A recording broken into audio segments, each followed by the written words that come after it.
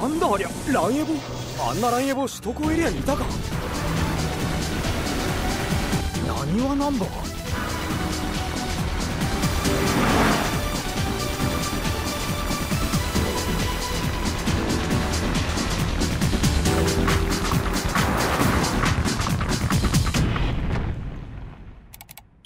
これが今までのマフラーです。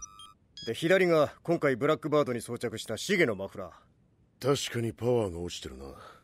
全体にばらつきがあって、ピークへの立ち上がりもちょっと。馬力が中速域で 5% から 8%。ピークだと70馬力前後ロスします。本当に音だけなんだな。なあ、どうしてこのレベルで実際に乗るとあんなにいいんだ。どうやら秘密はトルク特性みたいですね。このカーブを見てください。立ち上がりもラフだし、トルク数値もそれほどじゃないけど、ピーク域までほとんど垂れていません。これは気持ちいいですよ。乗り手を思い切り踏んでいきます。まさに魔術師だな、シゲのやつは。最高のセンスを持ってるよ。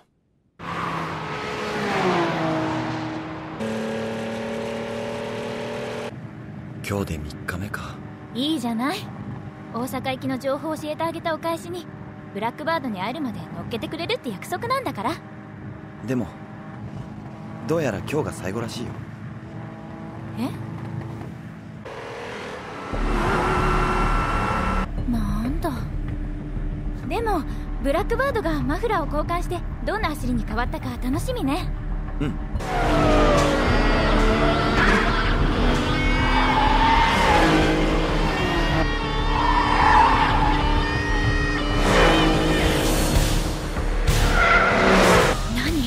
ブラックバードの走りすごくラフだ。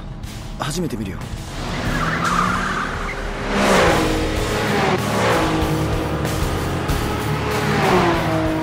この Z の音をかき消してブラックバードの音が飛び込んでくる。俺この音知ってる。え？っていうかこういう音を出すんだよ Z も。最高に乗れている時に。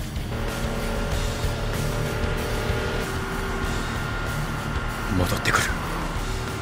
しばらく失っていた走りに対するモチベーションがはっきりと。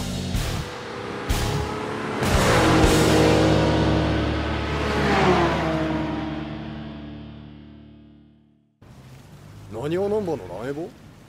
そういやうちの客もそんなことを言ってたな。この間北見がブラックバードのマフラーをシゲに作らせようと大阪まで行ったって話したろ。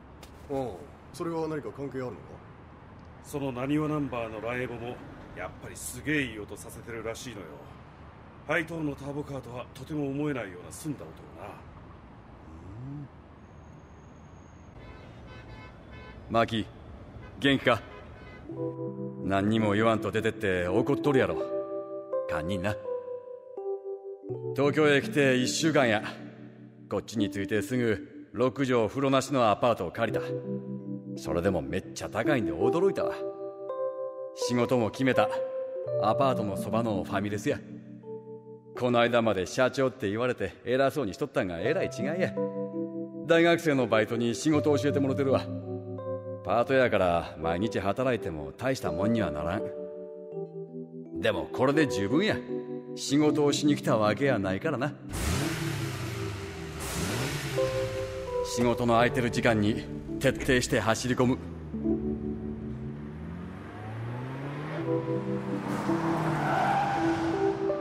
噂の首都高は案外難しいわ。合流分岐もやたら多うてまだ全然覚えられへん。そこそこ速いやつはおるが、ほんまに速いやつにはまだ一台も会うてない。マキ、そしてエリコさん、3ヶ月間俺は2人のことを忘れる。俺に許された3ヶ月間、俺は東京の人間になる。ただ車のことだけ考えて俺は生きていく。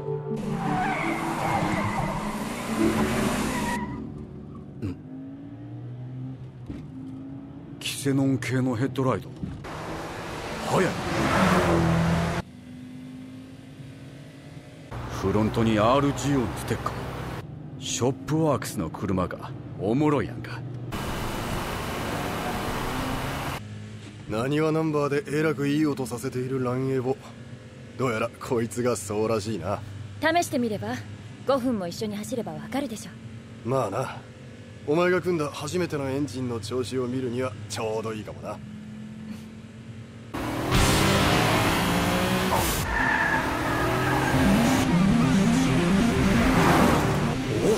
速い。この車は速い。雰囲気が違うんや。東京来て初めて本物に会うたで。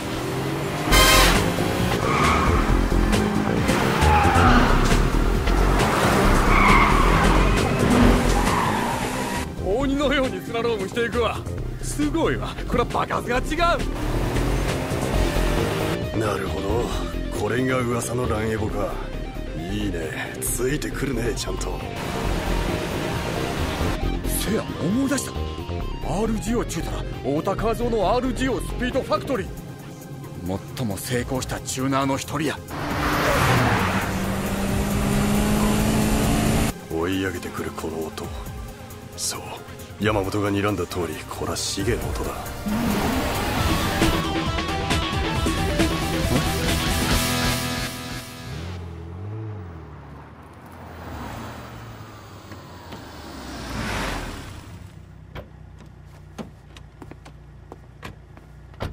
よ、随分といい音させてるな。シゲは元気かい？え、知ってるんですか、シゲさん。知ってるよ、よーくな。俺はオタ、こっちは娘のリカ子だ。ヤマ、お前まだいたのか。ちょっと気になったもんで。どうでした？まあまあだな。あ、こいつうちのメカの山中だ。よろしく。大阪から来た神谷英二言います。どうも。速そうなランエボですね。いくつでんだこれ。400馬力くらいやと思います。見せてもらっていいですか？ええ、構わないですよ。なるほど。小さなタービンで上まで回す感じね。え？そうですね。ロスなく効率よくまとめた感じです。でも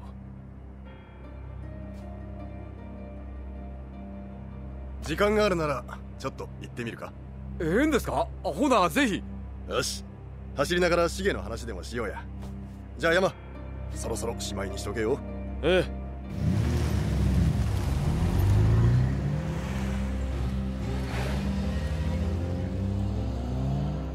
R、いい感じに組み上がってましたね。そう？親父は何も言わなかったけれど。社長は照れ屋ですからね。RB26 は初めて組んだんですよね。そう、突然お前組んでみろって言うから。正直言って感心しました。初めてであれだけやれるなんて。お世辞？お世辞なんかじゃありませんよ。さすがだなって思いました。もちろんまだ絶対的に経験不足だし、各部の詰めも甘いですよ。でも経験したってどうにもならないものがある。それはセンスです。リカ子さんには社長と同じセンスがある。もう普通の女子大生なんてやわすぎてやってられなくなりますよ。これがこうなる。パッと見てもトルクの谷が消えてるのがわかるだろう。こうやってシゲのマフラーのネガな部分を補正するわけだ。あと面白いことがデータとして出ているぞ。自分の走りが変わったのに気づいているか？シゲのデータを意識して変えたわけじゃなさそうだな。スロットルを開けている時間がかなり長い。よく言えば積極的、悪く言えばラフな踏み方だ。それで思ったより車速も乗っている。不思議と燃焼状態もいいみたいだ。今目に見えるデータは興味なさそうだな。ええ、僕はずっとリズムで車を走らせてきました。でも今はもう少し肌で感じたように走らせたいんです。それがお前の理性を取っ払っちまうかもしれないぜ。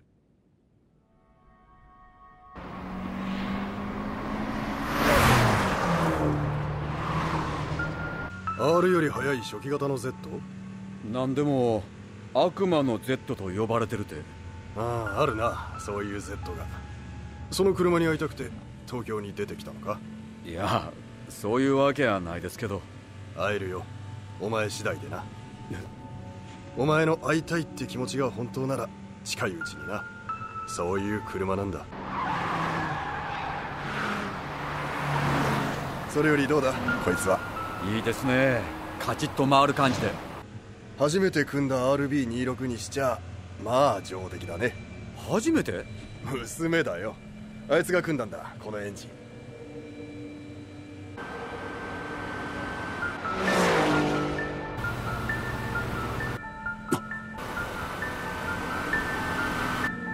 ブラックバード。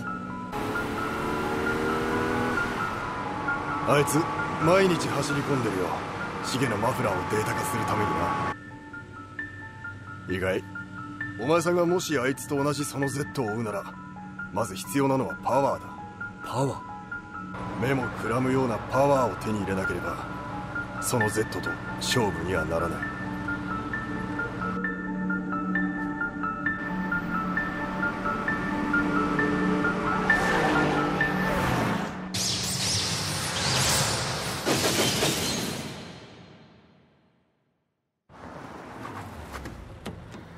おかえりなさい。おう、中でコーヒーでも飲んでけよ。ええ。これほんまに初めて組んだ RB なんですか？そうよ。L 型さえちゃんと組めれば大丈夫だっていつも親父が言ってたし。改造車専門だから倉庫に使わないエンジン。特に L 型はゴロゴロしてるの。初めてエンジンバラバラにしたのも L 型。中2の時に。もちろん組み上げられなかったけど。面白いから倉庫のエンジン片っ端からバラしてたら、組めないんならバラすんじゃねえってすごく怒られちゃって。スクラップじゃんって言ったら、バカ野郎いつか使うんだって。絶対使わないってそんなの。じゃあ今はファミレスで働いてるのか？ええ、なんとか食えるだけは稼がんと飽きませんから。どうせならうちで働かねえか？いろいろ勉強になることも多いぜ。お前さんはエンジンが分かってるし、走らせることもできる。いや、これはマジで言ってるんだ。ありがとうございます。でもダメなのか？なんでよ。ファミレスはただ食うためのバイトだろ？そうですけど、東京にいるのは3ヶ月だけって約束で出てきたんで、中途半端になっても。3ヶ月か。その代わり空いた時間に手伝わせてください。無給でいいです。雑用とかで十分ですから。そうか。よし、分かった。気の済むようにしろよ。金のことは考えとくから。いえ、ほんまに無給で。明日からでもええですか？おう。よろしくお願いします。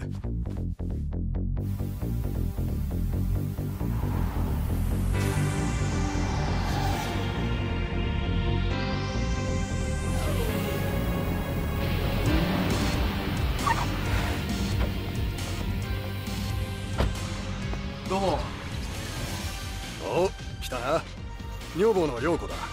実は RGO を仕切っている女王様だ。いやねえ、何言ってるのよ。朝話した神谷英二君だ。今日からいろいろ手伝ってくれる。そう、よろしくね。はい、こちらこそよろしくお願いします。無理にこっちの言葉に合わせようとしても全然似合ってないよ。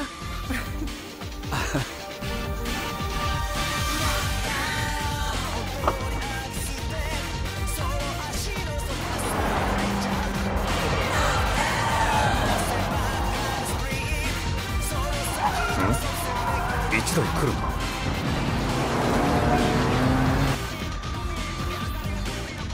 FD か。腕は中の下ってとこか。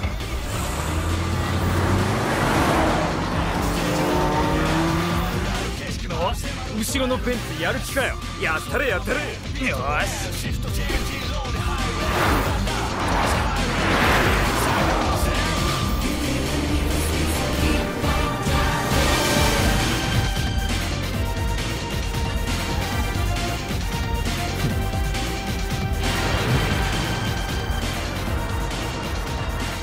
もうそんな年じゃないか。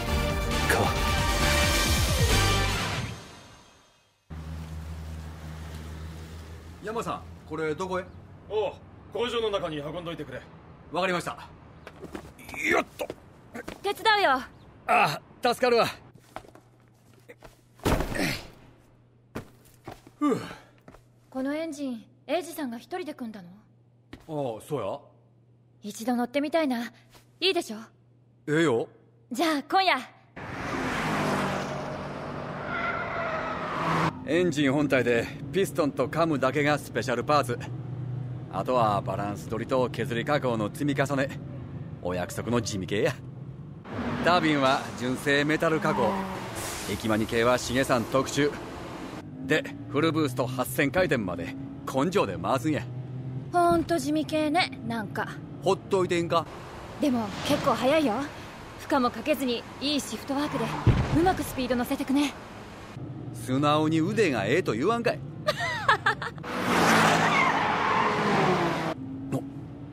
どうしたの？後ろ追いついてくる車がおるわ。このスピードに追いついてくる。こっちより速い。会えるよ、お前次第でな。お前の会いたい気持ちが本当ならそういう車なんだ。なにわナンバー、そしてこの音、ブラックバードと同じ音を出してい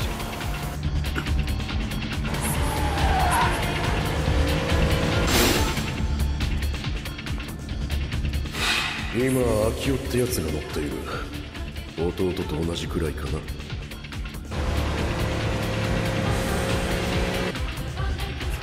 L28 回ツインターボ、600馬力を叩き出す S30Z や。 L 型で600馬力。信じられんやろうけどほんまなんや。あれが北見チューンの悪魔の Z や。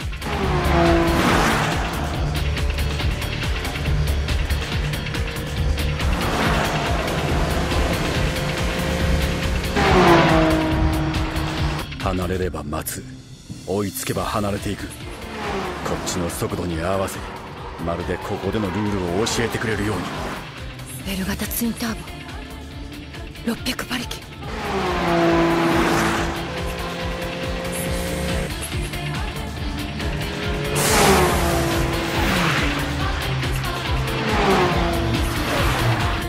速度が一気に乗る。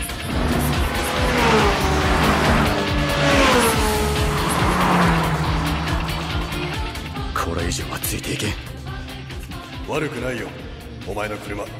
パワーに頼らない職人的な走らせ方もいい。だが首都高には首都高のやり方がある。モアパワーだ、そしてモアトルク。小賢しい理屈なんか一瞬で飛ぶわ。モアパワーにモアトルク。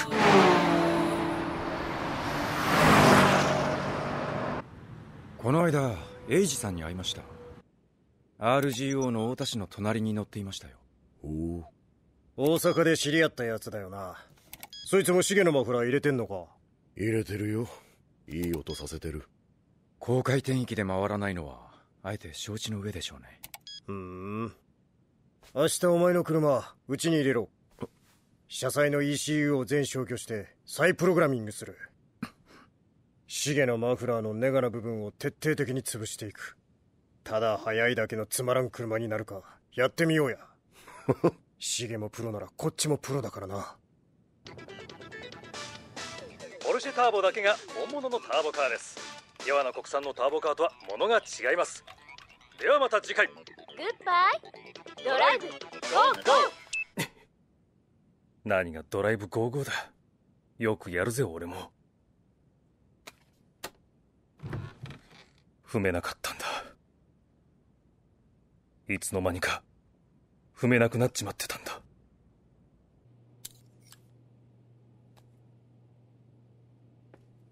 綺麗な配管の取り回ししてるね。ねえ、もう一回乗せてくれないかな。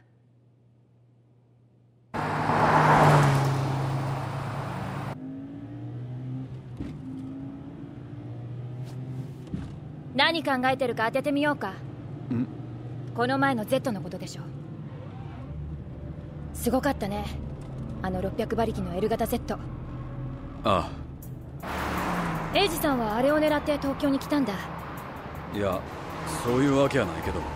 でも勝ちたいんでしょ。ああ、勝ちたい。エイジさんのこのランエボすごくいいよ、マジで。でもあの Z を追うのは無理だよ、きっと。今のままではな。そうだから私に組み直させてもらえないかな。どういう仕様にするつもりや。まず排気量のアップ。2リットルの直4じゃ線が細いから、ストロークアップで 2.2 リットル化して、ピークパワーは7000回転あたり、最大トルクは5000あたり。タービンは今のままか大きくしても一つ上。ブースト圧は最大で 1.2 キロまで。あとできれば4連スロットル化とファイナルギアの変更。輸出用ドイツ向けなら5速7000で260キロ出るようだし、7500以上回れば限りなく300キロにも届く。600馬力カーのブラックバードもあの S30Z もそれで十分抑えられる。それで今よりいくつ乗るんや。プラス50馬力。このランエボは450でブラックバードにも Z にも勝てるよ。分かったわ。決めた。このランエボ全て任せるわ。